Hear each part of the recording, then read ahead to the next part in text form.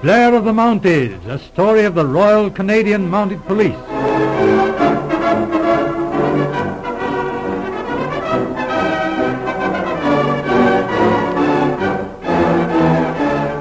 We present the 17th episode in Blair of the Mounties, in which we find Inspector Blair in an entirely new role. Beginning in the early years after the Great War, and steadily increasing through the next decade, the stream of deadly habit-forming drugs from the Orient into Canada and the United States has created a tremendous and baffling problem in crime detection. Assigned to special duty in connection with the drug traffic with headquarters in Vancouver, British Columbia, Blair has requisitioned his friend, Sergeant Marshall, to work with him. Very much worried at being called in to work in which he has no experience, we find Sergeant Marshall, as our scene opens, entering the office in Vancouver with his chief. There you are, Marshal. This is where we work. But this is a business office. Well, yes, I hope so, Marshal. But I don't see the idea. What's that name on the door? United Equity Company. Why, don't you like it? Why, yes, the name's all right. I'm glad you like it. You see, I invented it myself. Eh? Very appropriate. Equity is another name for justice. Get the idea? Yeah, but don't you have any trouble with callers? Oh, not particularly. Miss Guest handles that. Miss Guest? Yes, you'll have to meet her. She's over in Victoria today. Very efficient lady. Knows all about the drug business, speaks Oriental languages, worth her weight in gold. I see. Oh, she's in the service. Yes, very interesting woman. You'll like her. Look here, Inspector, I want to talk to you about this job. Fine. Sit down, Marshal. How's everything in Renfield? Oh, quiet as usual. How's my old friend George Redmond, the sheriff? Same as ever. You know, I was rather glad to get away from George. Ever since that Sutton case, he's been a nuisance. How do you mean? Well, you know George. To hear him talk, you'd think he was the one that first got on to Clayton. Good old George. But you're looking worried, Marshal. What's the trouble? Oh, it's this dope business. You know, Inspector, it's a highly technical game, and I don't know the first thing about it. Excellent. Yes, but listen, Inspector. It's a highly specialized business. A man has to be an expert. I've been 18 years in police work now. But when it comes to the drug traffic, I know less about it than the average city cop. So that's the trouble, is it? Yes, that's the trouble. That's funny. You know, 3 months ago, when I was assigned to this work, I was called to Ottawa to see the commissioner. He's a pretty big man, Marsh. I'll say he is. That's why I took a chance when I went in to see him. I came out flat-footed and told him I thought he was making a big mistake. You what? Yes, I told him I didn't know a solitary thing about the drug traffic. What did he say? Oh, he just laughed. Said that was just why he'd picked me. Sounds a bit contradictory. Yes, that's how it looked to me at first. But the more I've thought about it since, the more I agree with him. Well, I hope you're right, Inspector. On that basis, I ought to be a first-class choice. But I don't follow that sort of reasoning. Look here, Marshal. The trouble with the world today, and modern police work in particular, is that everybody's trying to be too smart and technical. Oh, but one has to move with the time. In a way, yes. But look at the Mounted Police as an organization. We're rather an old-fashioned lot when you come to think of it. You mean the uniform, red coats, Stetson hats, and all that sort of thing? Yes, that's part of it. But it goes deeper than that. Our system is still the simple old-fashioned style.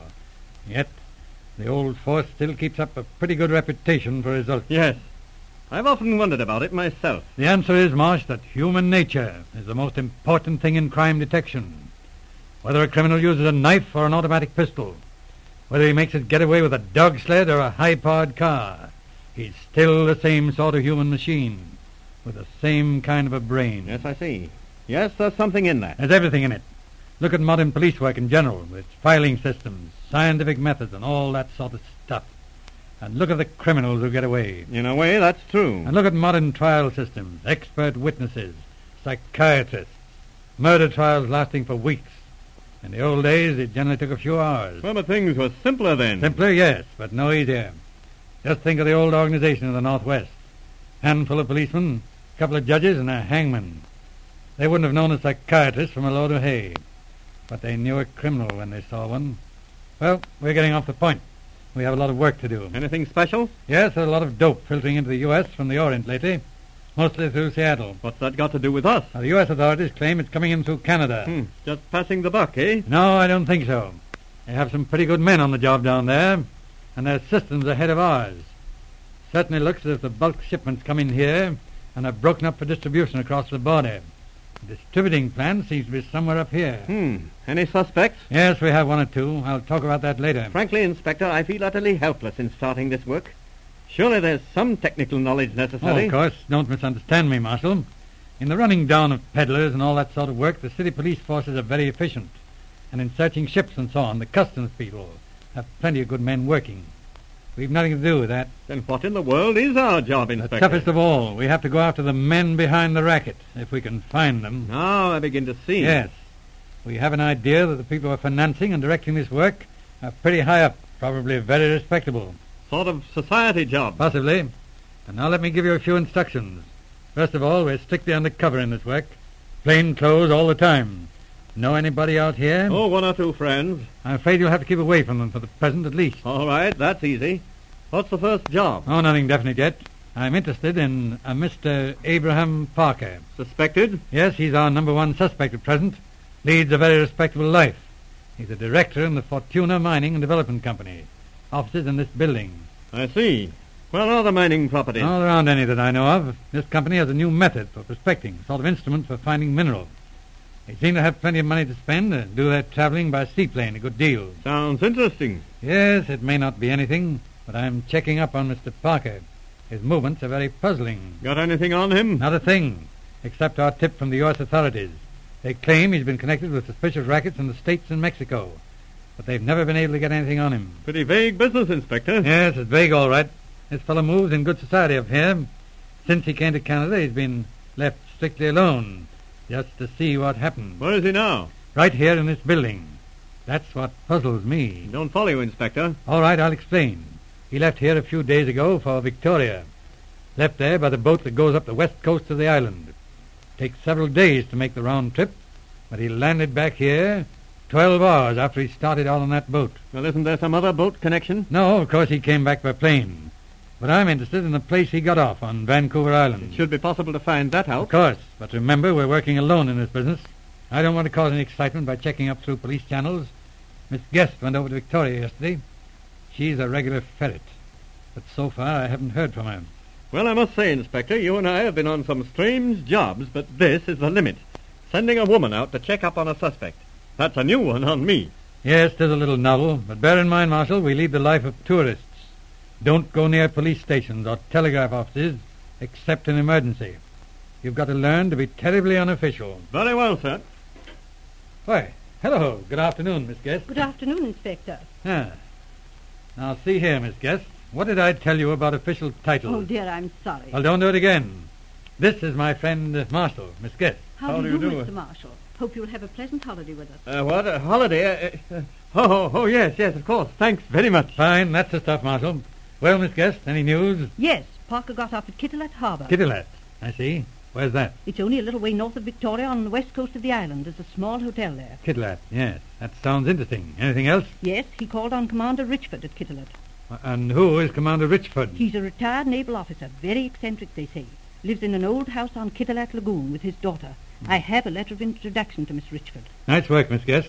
That means, I suppose, that you're planning a trip to Kittilak, eh? Well, of course, if you think it's necessary. Certainly, we'll all go. They say there's good fishing in Kittilak Lagoon. I think it's an excellent idea. The boat leaves Victoria tomorrow morning at 8. Fine. Get the transportation, Miss Guest. Remember, we're all strangers to each other. We'll get acquainted on the boat.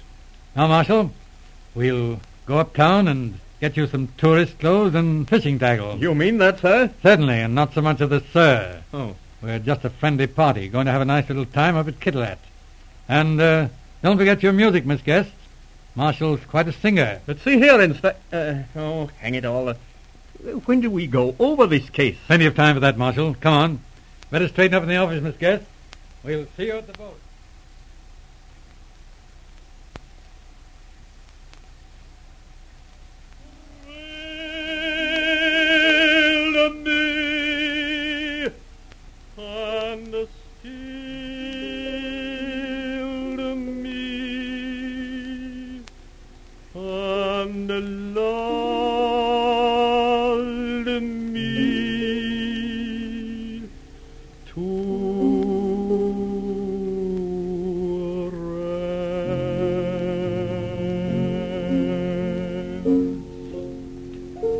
Bravo, Marshal. That's fine. Come over here, you two, and look at this view.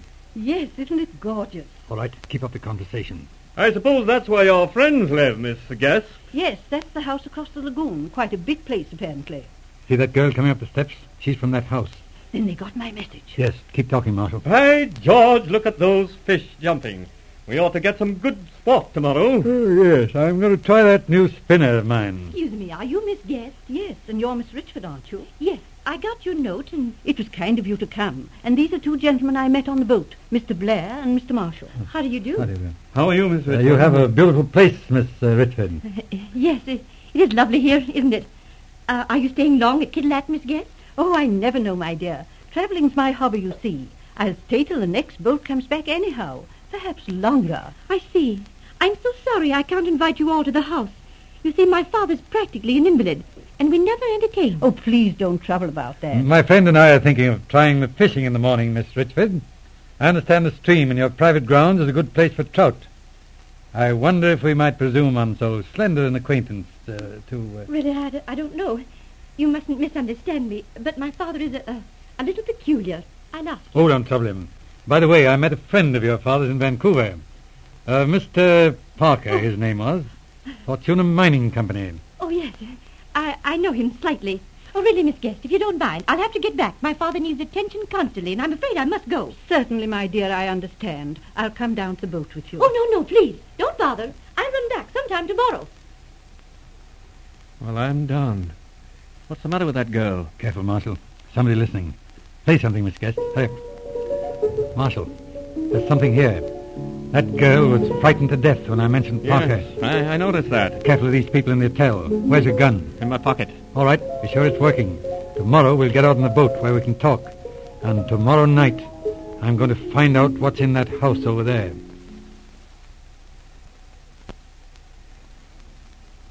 You have heard episode 17 in Blair of the Mounties. For the conclusion of this story, tune in for episode 18 of this series.